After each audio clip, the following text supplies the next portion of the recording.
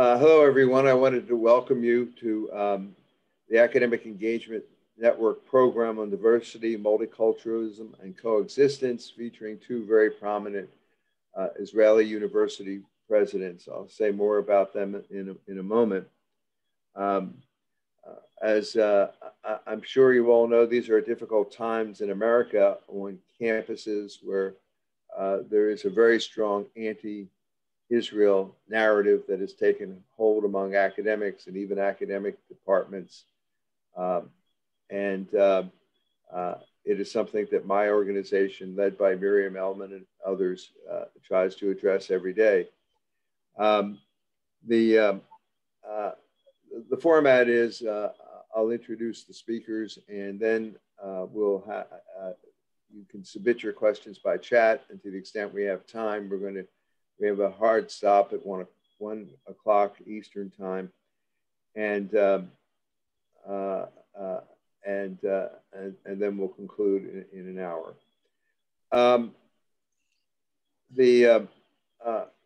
When I was thinking about today's topic, and I think we have a lot to learn from the Israeli experience, and we have a lot to correct in some of the narrative that is being bandied about on American campuses.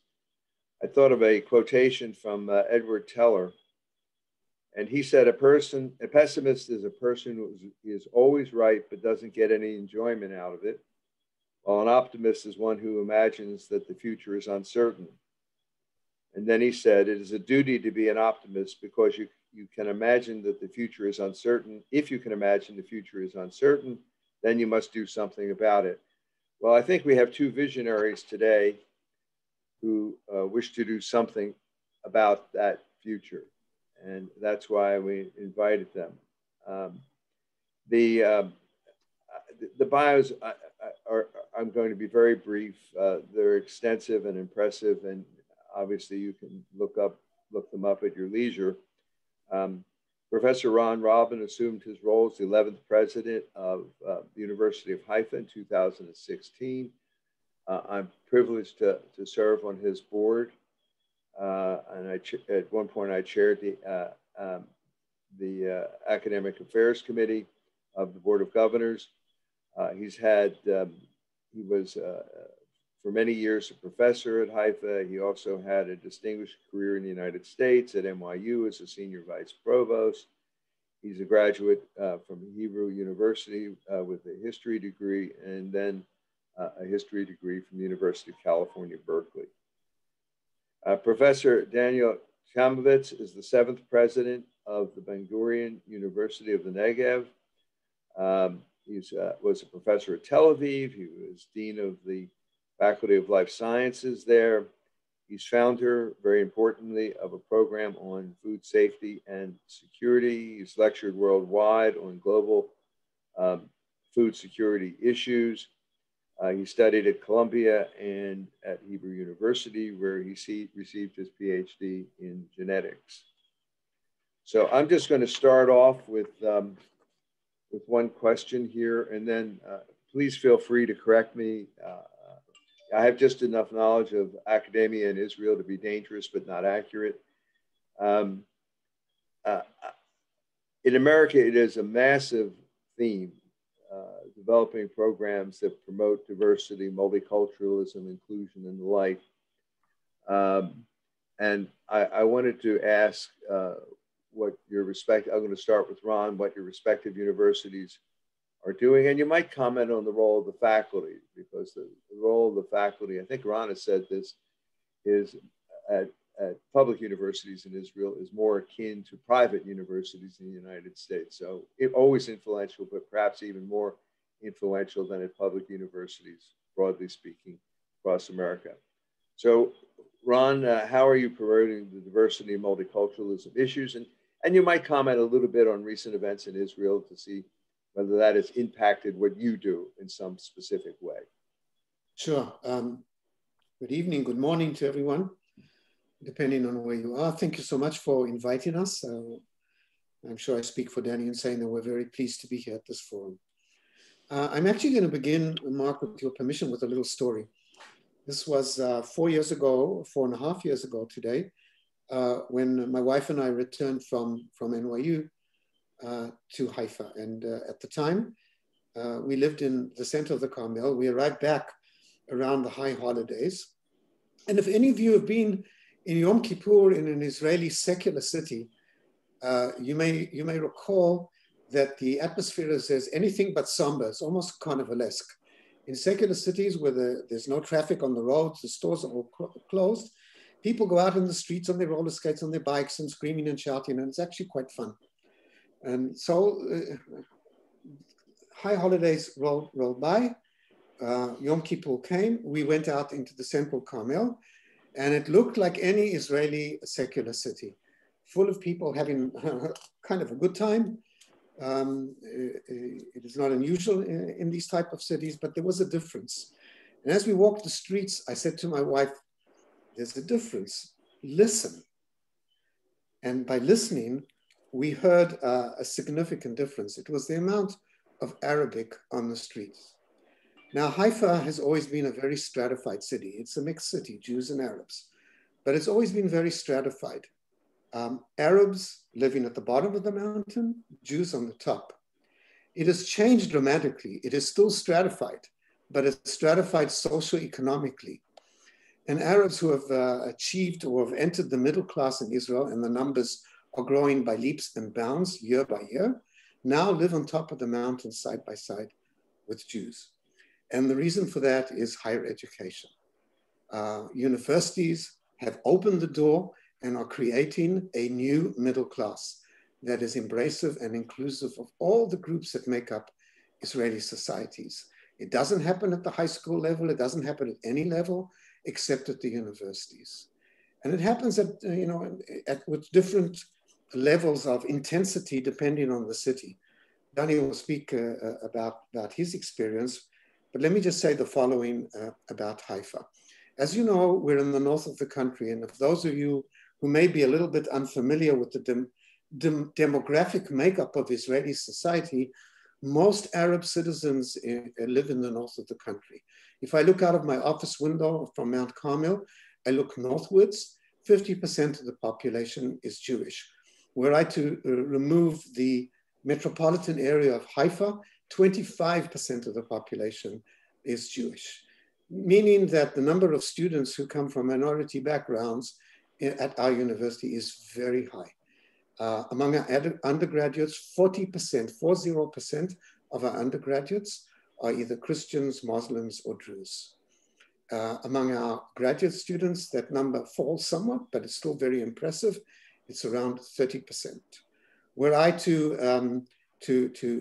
look at the gender makeup of those groups of students, it's overwhelmingly female.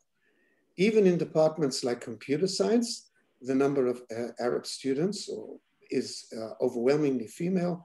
It's about over 60% of the Arab students in even a department like computer science, which is traditionally male, has a large female component. We are changing Israeli society by creating, as I just described it, a new middle class through the universities. I think this is dramatic. And I want to answer your question about recent incidents in Israel, Mark, by saying that we should not be distracted by noise. These incidents, however serious they are, and they were very serious this time, do not diminish in any form or fashion the level of change that is happening in Israeli society. It's long-term change and it will take time, but I can assure you that what is happening at universities will have dramatic effect on Israeli society as we move forward. We are very diverse. The universities, as you will hear from my colleague, take very aggressive steps to make sure that we have a diverse student body and a diverse faculty. Each university does it a little differently from others. And we've, just to give one example from our university, we have a very ambitious program in social mobility by which we seek Arab students and recruit Arab students to socially mobile professions and ensconce them both with financial and academic help, and afterwards, of course, with placement. All of this in order to fast forward a process that has been part of Israeli society for quite some time, and it is the diversification of the middle class. It's happening in medical professions, but it's moving out of medical professions into almost every other field. Below our campus, as you may remember, as you enter the southern entrance of Haifa, there is a very large high-tech park where every multinational that you can actually think of is represented. Our students, our Arab students, are recruited very energetically by this group of multinationals who, of course, want a diverse workforce. And diversity, the way we see it, is enrichment. Whenever you have a diverse student body, a diverse faculty, a diverse workforce, you enrich society. And I believe that having a robust and very broad middle class will have dramatic change on Israeli society as we move forward. And it's the universities that play the role of the engine of this change. And so as opening remarks, I will leave it at that. But of course, I can elaborate on some of these points as we move on. Thank you. That was enormously informative and impressive. Danny? Yeah, thanks, Mark. And thanks for everyone for joining us. And thanks for Ron and Mark for including me in this evening or afternoon or wherever we are. I want to start from the end of something that Ron said, which is clearly important to remember, that what you saw in the news a month ago was, without diminishing its seriousness, and I can go on to what happened on campus later, it was so shocking to us precisely because the trajectory over the past decade has been one of inclusion, and especially over the past year in battling COVID. Israel's COVID response was led by Arab nurses, Arab doctors, Arabs and Jews working together throughout the medical industry, the services. And it was again and again and again showed on the radio, on television, the different populations working together. This was really the first national crisis that didn't differentiate between religion or self-definition. And it played out through Israeli society of all of us working together. And so the glitch of last month was particularly painful in light of the huge gains that have been made over the past decade. And I agree with Ron that those will continue being made, and it's higher education that's doing it.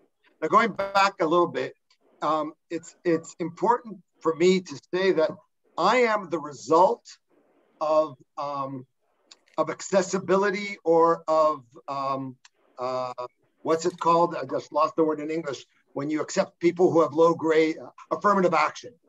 Now you might say, an American Jew, why would an American Jew be the result of affirmative action?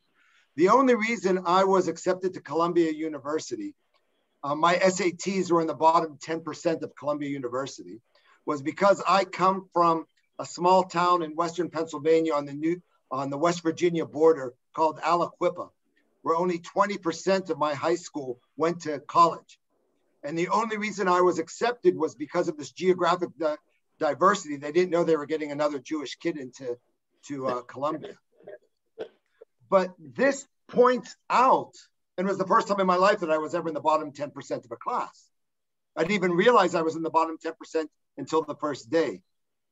That when we talk about accessibility of higher education, what we're actually doing is we're not promoting diversity, we're promoting excellence.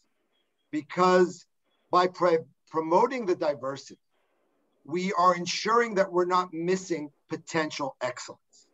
And the goal of universities, I believe, is to promote excellence. Excellence in education, excellence in training, and excellence in research. At no point should we ever be making compromises, at least not in my university, on the excellence. But the excellence has to be defined as promoting it. And we promote it by not missing it. Excellence is not defined as what is your SAT score. Excellence is defined as potential and reaching that potential and not losing that. And this is one of our main challenges at Ben-Gurion University of the Negev, which is in Beersheba, the capital of the Negev. It's really funny that we call it Beersheba, the capital of the Negev. All of Israel, from Robin in the north to me in the south, is 2.5 hours on a good day, so, but we like to call ourselves the capital of the South, even though it's just a commuting distance away from Tel Aviv, 1 hour driving. We have three distinct populations on campus. One is because we have so succeeded over the past 2 decades at building a campus life, we are probably Israel's only destination university. Israel doesn't have colleges like in America where people go to have a social life, to make friends, to build a future. The only one that is similar to that is Ben-Gurion University, a lot because there's nothing else to do in Beersheba but the university. And because of that, there's this massive student social life that builds around the university. And it succeeded so much that the best students from all over Israel compete to come to Ben-Gurion University. This is both top Arab and top Jewish students who are trying to get away from their parents to build a new life with other students around. But then we have 2 other groups of students, and these are the first generation of higher education. These are the poorer Jewish students whose families were sent to live in the Negev, in the poorer cities of the Negev, like Beersheba. And the other is Israel's poorest population at the bottom of the socioeconomic scale, and that's Israel's Bedouin population. Often in the United States, you talk about the Jewish-Arab conflict, and it's important to understand that within Israeli society, the word Arab doesn't really exist to define one group of students. One can talk about it at Haifa, but there is the stratification within Arab society between religions, between village dwellers and those from the cities. And at the bottom of the totem pole are the Bedouin in the Negev. So if Beersheba has 250,000 inhabitants, 90% of which are Jewish, 10% Muslim, there are also 250,000 Bedouin in small communities surrounding Beersheba. And if 12 years ago, there were only 80 Bedouin students at Ben-Gurion University, we're a university of 20,000 students. And today we have over 800. So this shows the challenge that we have. These are people coming in where Hebrew is clearly a second language and English is a very far behind third language. Their parents cannot help them with studies often. The schools they're coming from are the worst in Israel, that they're dominated by tribal politics, which is one of the big problems in integrating within Israeli society. And there's also the problems of how they interact with the other Arab students on campus. So this is an incredibly complex situation on how to accept these students into the university, but from there, how to assure that they will succeed and not fail out. The complexities are amazing. And as Walden was saying, 80% of them are women. Women see higher education, especially Bedouin women, as their ticket out of poverty, their ticket out of 10 children families. This is their one chance for the golden ticket. Because of this complexity, things can bubble over at times, and it did bubble over the last month during the recent crisis with Gaza. And in response to this, last week, I appointed our first vice president for diversity and inclusion. Her name is Professor Sarab Abu Rabia. She's the first female Bedouin professor ever in Israel. Her father was the first Bedouin physician ever in Israel. So she comes from Bedouin academic royalty. And she completely understands the conflicts that she has to deal with as a secular Bedouin of the Abu Rabia tribe, who identifies as an Arab Palestinian Israeli within larger Israeli society. That's where the multiculturalism comes in. Thank you. I wanted to follow up because I think our listeners would be very interested about what specific programs you've put in place. I know because I'm on the Board of Governors at Haifa, I've seen a number of presentations on that subject, in terms of classes, in terms of admissions. But let me just put it this way. One of the issues on American campuses is even when you have a healthy diversity and inclusion effort, there's a lot of self-isolation among students. If you went to the cafeteria, the African-American students or other groups of students, might have lunch with each other and sort of hang out together. So I'm going to start with you, Danny, on this one. What programs with your new leadership that you've appointed, what programs, they don't have to be new, what programs do you have to address these issues of academic performance, of admission, of social isolation, of, treating multiculturalism as a sort of one of the engines in higher education. And as Ron points out, something that probably is not happening very often in the elementary and secondary education schools in Israel. I taught a class at Hebrew University, and I was struck by how little my students, who are overwhelmingly Jewish, knew about Arab education. And I realize that's a loaded term, and there are Bedouins and Druids and all sorts of different groups out there. So what programs, Danny, have you put in place? What are your plans for the future? How do you deal with, the faculty issues one way or another having an impact? How long do we have to answer that question? I'll give you 3-4 minutes. All right, there you go. Gettysburg Address was 220 words. You remember that, I hope.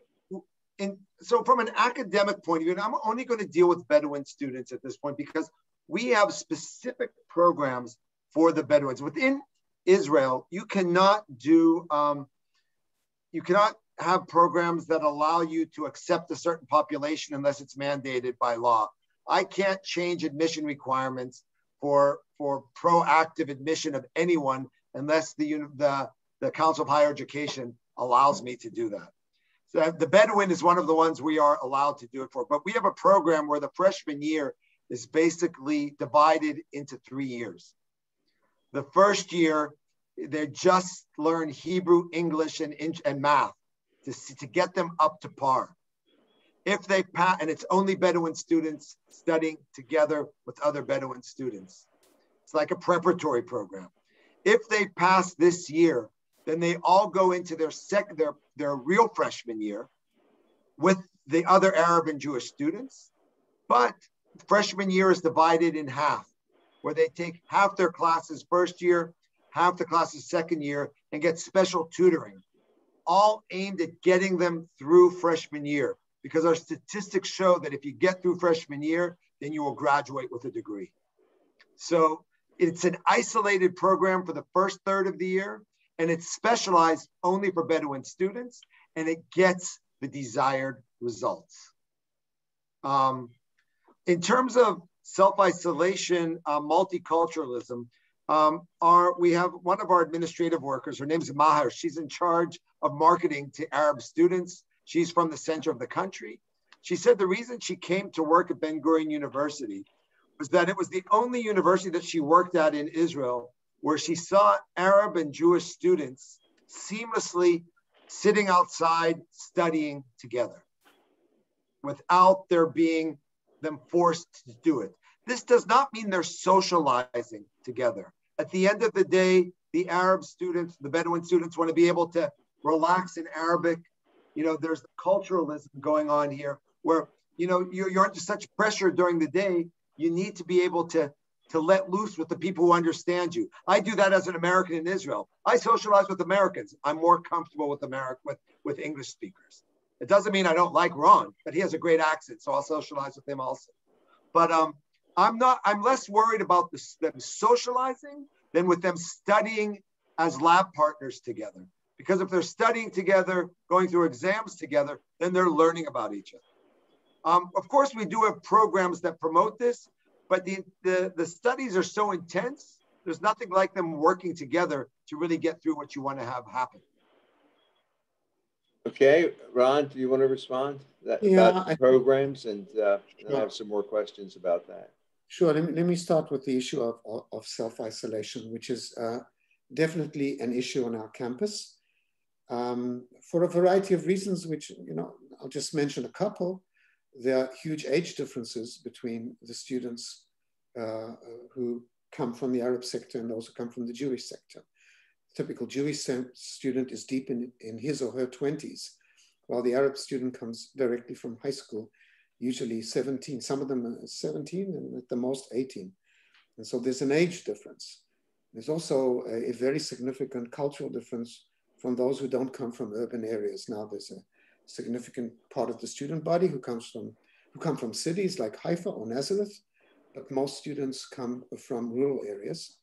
And the move to the city, and a Hebrew-speaking city to boot, and a Hebrew-speaking university, it takes a deep emotional toll on many of our students, and we put a lot of effort into providing emotional support and psychological support for students who come in. It's also the first time that young Arabs, men and women, meet without the prying eyes of the village supervising their social life and their romantic life. All of these issues tend to lead to self-isolation. I will add also, Danny mentioned this, there are pedagogical issues. Hebrew is bookish among our students. They don't speak it when they study it at their schools. So it's really bookish and it's difficult for them to make that transition. Math skills are definitely under par. We go back to the school systems in the Arab sector, which are definitely under par. All of this does lead to an element of self-isolation. How do we address self-isolation? Well, we've experimented with the Jewish Arab Center, which we have on campus, where we have programs that bring Jews and Arabs together. Quite frankly, these programs preach to the choir, and it doesn't really assist us in the larger scale of things in getting students to work together. The program that works, which we've been running as a pilot and now will become a very large university-wide program, is an entrepreneurship program, which we will not require students, but will encourage every student at the university to participate. During the course of this program, the final element in this program is a project that students have to come up with an app or any other sort of issue that has to do with a new idea that has some sort of market value. And the teams are deliberately Arab and Jewish. And in this competitive environment, because it is a competitive environment, there are prizes for those with the best projects. We find that this is the best way of getting people to interact. If you put them into, let's say, a breakout room here on Zoom, if we were having a Zoom lesson, if you would put them together on a program that has some sort of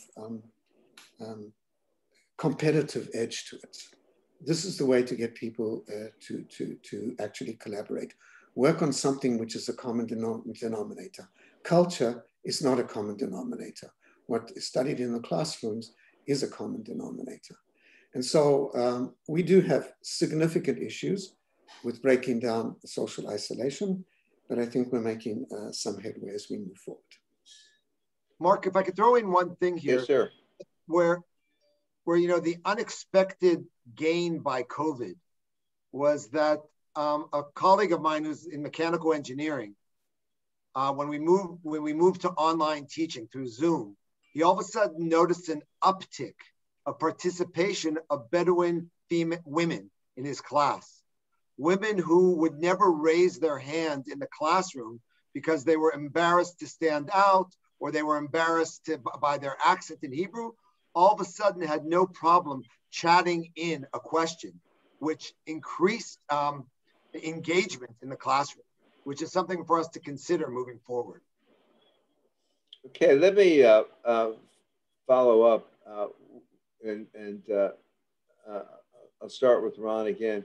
one of the hot button topics in the United States is ethnic studies. And California has passed mandatory rules, legislature on courses in high school and at universities, primarily Cal State University, but other, and as you know, Ron, a suggestion to the University of California.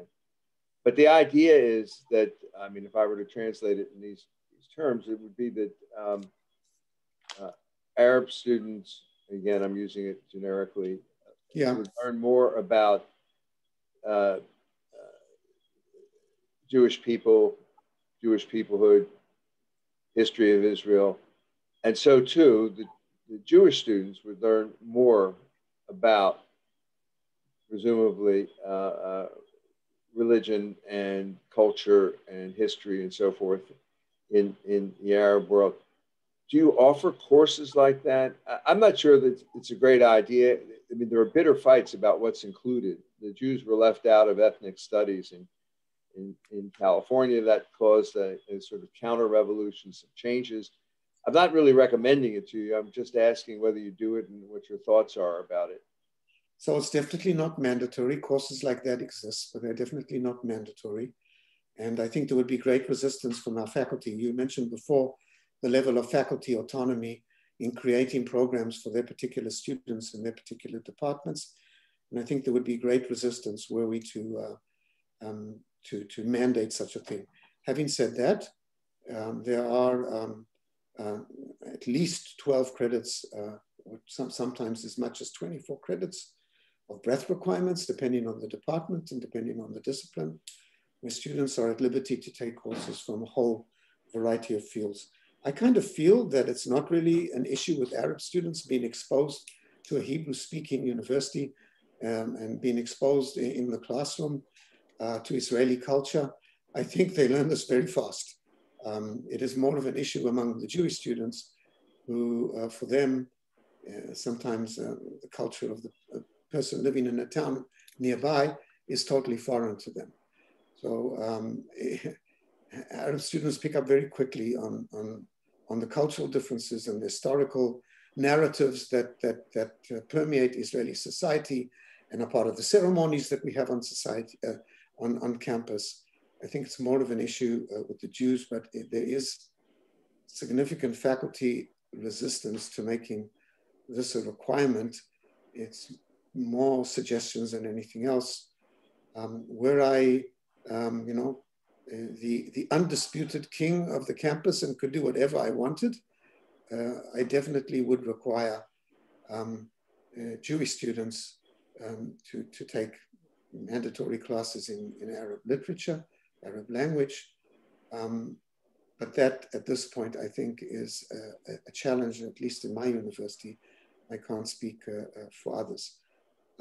But the way to do this, Mark, is mostly to get people to interact. And once people talk, they hear the different narratives and they get a sense of the different cultures. And that's what we're trying to do right now, is to get as many people to interact rather than do this formally in the classroom. Danny, do you have any comments on this? I agree with Ron almost 100%, except for the fact that if I was king, I wouldn't do it also. Where we've been the most successful is exactly in forging interactions. For example, 3 days before the rockets started falling, we had one of the most positive evenings. It was immediately post-COVID, pre-war, and we had a university-wide, first time ever, iftar. For those of you who don't know what an iftar is, it's because you haven't had an ethnic study class, apparently. An iftar is the break fast for the Muslims during Ramadan, where we invited all of the Muslim, both administrative and academic staff, and all of the heads of their departments, heads of their faculties to join in, together with a lecture from one of the faculty members about the significance of iftar and the Ramadan for them. And it was just this incredibly moving evening where we decided that the next year we're going to open it up also for all students and for them to bring all of their families and do it all over campus at one time. These are the types of events that have much more of an impact than any class could have. But in terms of, we need to remember the complexity of Israeli society. Again, looking at it through the Jewish Arab prism does not do Israeli society justice. I have a PhD student in my lab who's Christian, who won't speak Arabic when someone from a village is around because she doesn't want to be identified with them. I just recently hired a new chief executive officer to the university. And I was worried that I had hired a man rather than a woman because I was looking with gender equity. But it ends up that in Beersheba, they were more excited that I hired someone who was of Moroccan extraction.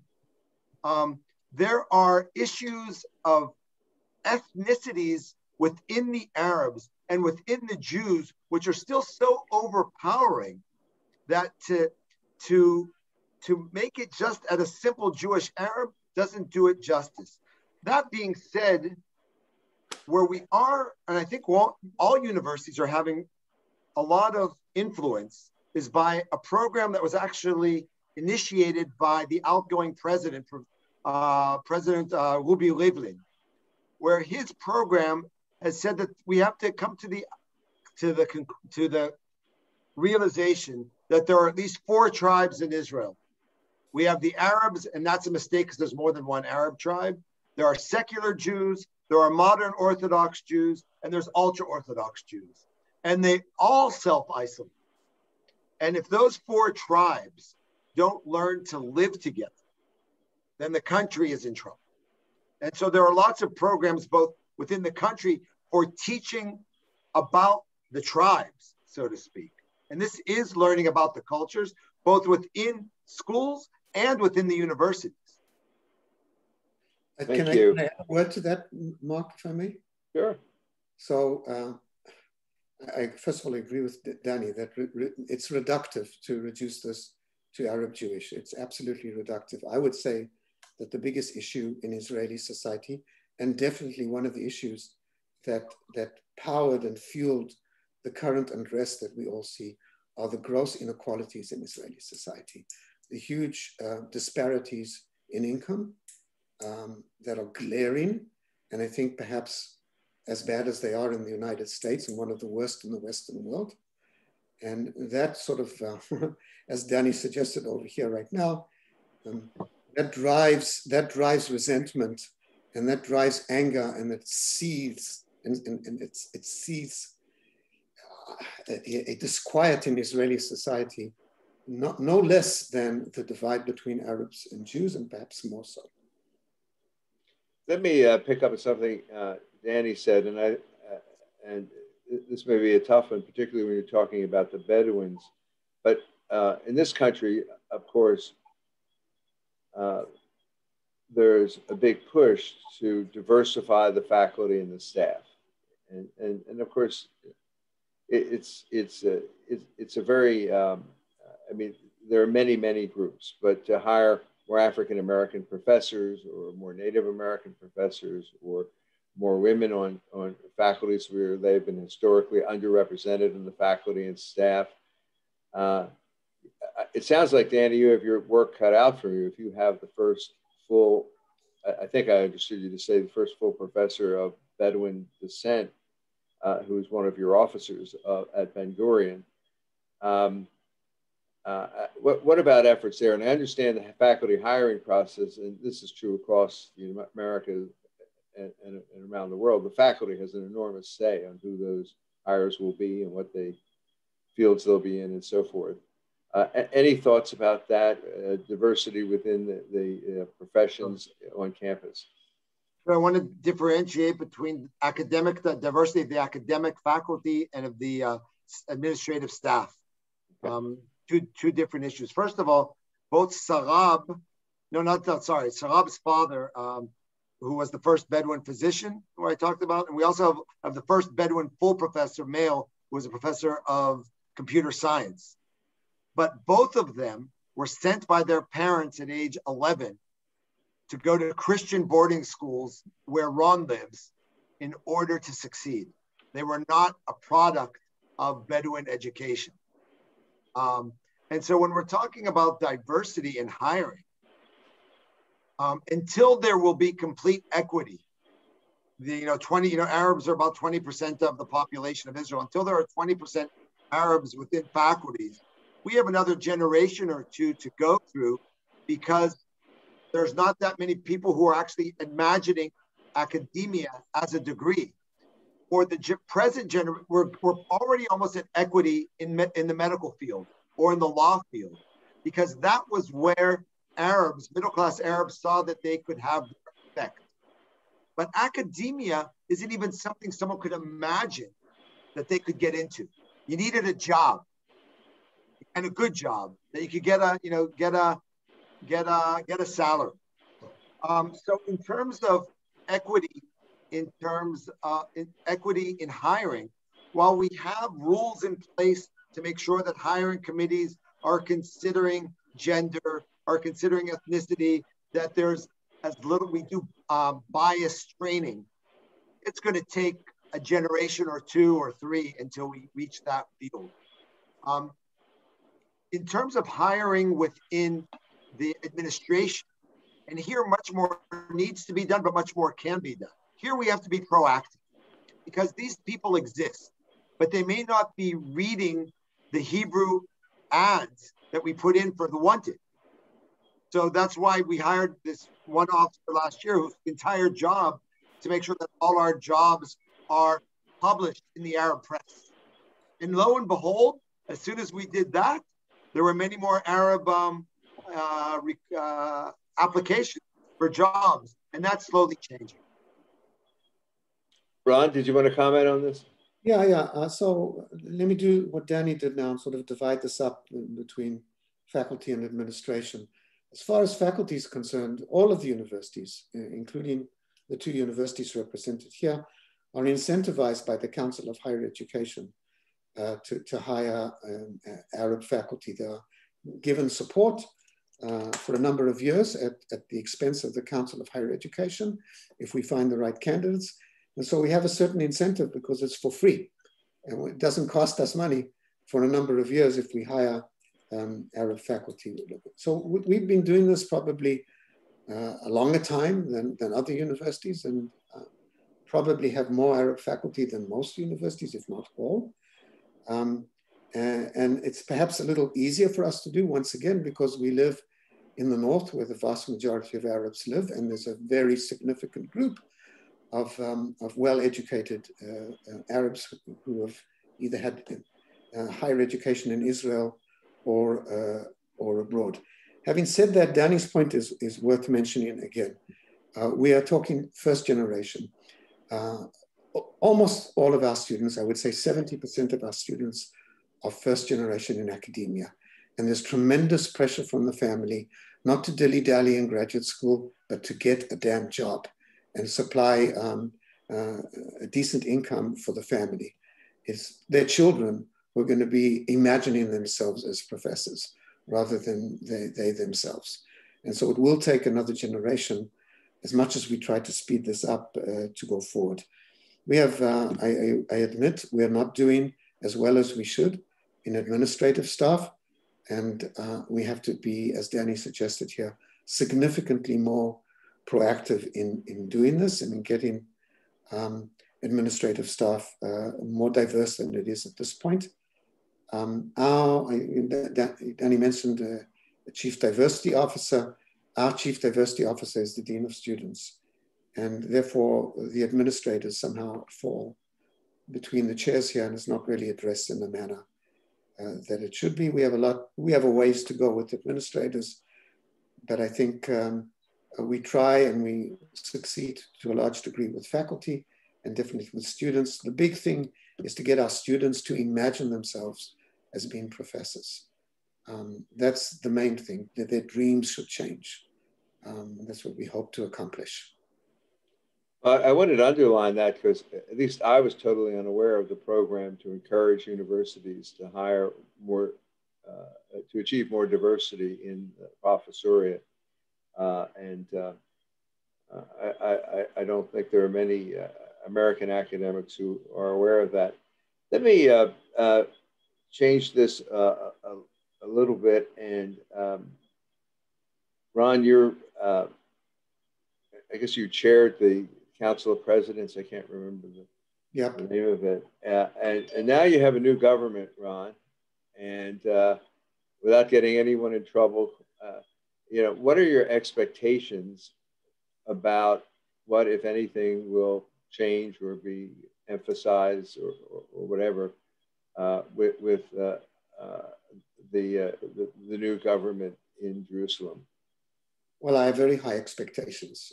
First of all, for a personal reason, we experienced for a very short time, thankfully, a minister dedicated to higher education, who was a very political man, and put the type of pressure on us, which led to my resignation as the head of the council, put the type of pressure on us, which I found unconscionable at the time.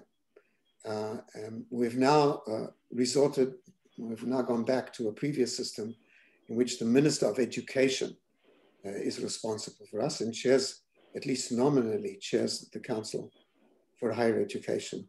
Personally, I have great respect for the new Minister of Education. Her name is Yifat Shasha-Biton. For a personal reason, I know her well. She is a graduate of the University of Haifa. All three of her degrees, BA, MA, and PhD, are from the university. And having some inside knowledge of her and her understanding of education, she was also a professor at a teacher training college. And so she comes with an insight into the role of higher education that perhaps previous ministers did not have. I think this is great to have somebody in this position who understands the nature of the beast and can address our very unique issues. And I have very high expectations from her.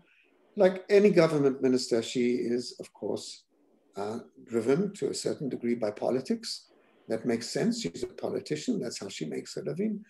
But she also has a deep understanding, a profound understanding of education, and higher education in particular, which suggests to me, and I hope that we don't meet here in a year and I have to eat my proverbial hat, but it seems to me that we have a good chance of having, we know we're at the beginning of a new 5-year plan. In a year or so, we will launch a new 5-year plan for all universities.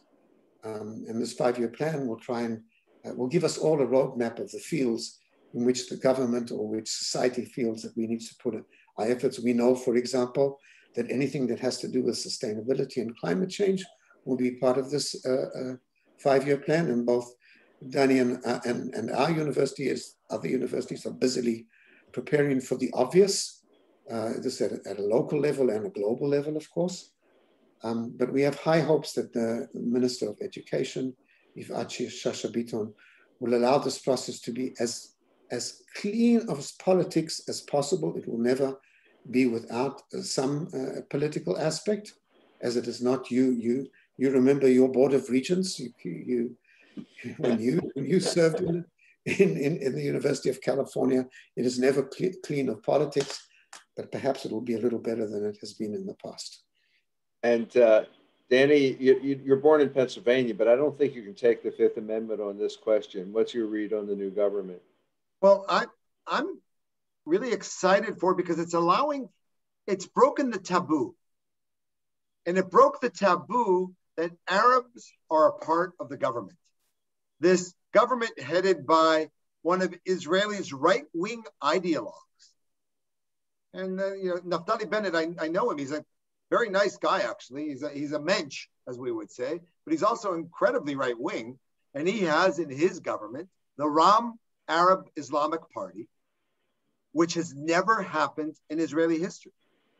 So if we're talking about diversity and inclusion, this is a message for all of Israeli society that we all have to find the ways of not only living next to each other, but of living with each other.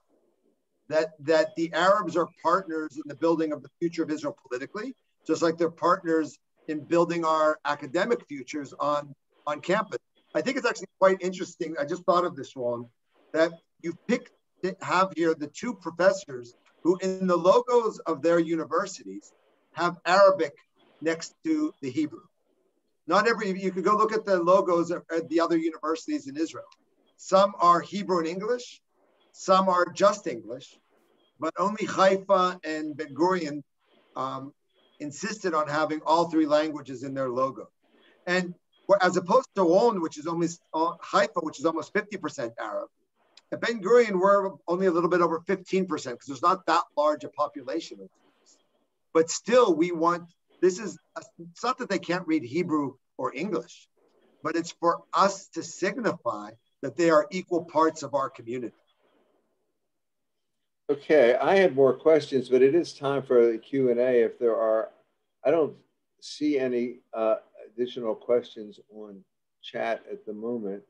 I was told that the chat was closed by someone who wrote me a WhatsApp. The chat was closed? Oh, well, I see a hand going up. Stephen Gersoff, could you bring him into the conversation, take him off of mute? So.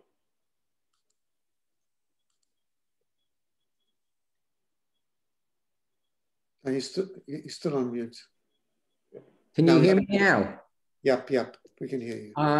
I was a visiting professor at Ben-Gurion University, lived there for 3 months in 1983. I went back 2 years ago, and the change was absolutely dramatic. Whereas the students and the faculty were mostly or almost exclusively Israeli and Hebrew speaking in 83, even though in the hospital I had equal numbers of Arab and Hebrew and Jewish patients, and I operated on them equally, there was a difference. Unfortunately, with the Bedouin population, when I was there 2 years ago, there was a woman who was a second wife who was being beaten by her husband, a Bedouin tribe, came for counseling, but had to bring the 10-year-old son of the first wife to listen in. That's a real cultural problem. An observation on what you guys are talking about regarding education for the Arab population. I'd like to compare that with the indoctrination that Carrie Nelson gave to an AEN lecture just about 2 months ago. And I'd like to see a compare and contrast article between the two of you showing what you're talking about as my son, the doctor, what they are talking about as my son, the martyr. And I think it would be very effective to show the effect of the Arab population who get indoctrinated and go nowhere, and the effect of education on those Arab students at Ben-Gurion University. My comments. Thank you. Another question that's now is on chat. This is the question. And what are the issues raised by Arab students about their inclusion or lack thereof in the university? For example, the commemoration of Nakba Day. I can address that question if you'd like. Sure. So one of the great demands that comes back often is political activity on campus. Jewish students really use that opportunity for political activity on campus. It is something very much valued by certain segments within the Arab population. And so we have an elaborate system which allows demonstrations on campus. We may be the only campus in Israel where demonstrations happen on campus. I'm not sure what happens at Ben-Gurion. I shouldn't say we're the only campus. The Hebrew University, I do think also, I take that back, we're not the only campus. But we have demonstrations on campus, and really only Arab students use that opportunity. Sometimes Jews will have a small counter demonstrations. It happens at specific times in the day, at a specific location, and literature is handed out, but our diversity officer sees the literature before it's handed out, and she sometimes negotiates with the students about some of the language used in those bulletins. And I would say that's an issue with Arab students. They would rather have unrestrained political activity on campus, given the fact that sometimes things can be volatile. We have specific days in the week where demonstrations can happen at a specific location, which is quite central, but nevertheless not one where there will be unnecessary bodily friction between students. And we do negotiate with students about the leaflets that they hand out. Ultimately, it's up to the students to decide. And students also have opportunities to invite lecturers to campus. And as long as political activity abides by the laws of the country, it will happen on our campus. We may be on the extreme of this. There are other variations of this as we move along. But given the size of the Arab student body, we felt it was important to allow as much political activity on campus as possible. We're almost out of time. We've gotten a nice invitation here from Professor Ellen, I hope I'm pronouncing it right. It looks like Canoin from Canada. She wants to invite Danny and Ron and me to Canada to do a similar presentation. I'm willing, but you have to speak with my colleagues and they're much busier schedule. There is a question about... Excuse me. I'm from the United States. I teach in Chicago, political science and Jewish studies. And so the invitation is open to tour the United States with this and Canada. But thank you, gentlemen. It was just marvelous. Thank you. Well, thank you. And that leaves me breathless, Ellen. What can I tell you? One last question, very briefly, because we have a couple of minutes left. Is there anything you can do to promote ties with the K through 12 education space to deal with and address the relative segregation of K through 12 education? Danny, maybe I'll send that off to you. Education in general in Israel, sucks.